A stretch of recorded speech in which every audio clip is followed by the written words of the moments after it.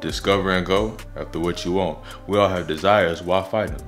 I used to be ashamed of wanting things for myself in life. It felt selfish, so I always put my priorities and needs after everyone else's. The problem was I never got around to making me happy, and because of it, I harbored resentment and a lot of negative feelings. If you want a girlfriend, start talking to more women.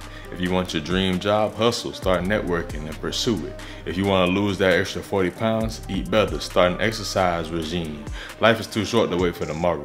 When you start fulfilling your own wants in life, a world of possibilities opens up. Stand up for your beliefs. What are your values? Do you treasure honesty, integrity, open-mindedness, whatever it is? Live through those values and hold yourself accountable when you betray them. Lead by example, and others will take notice.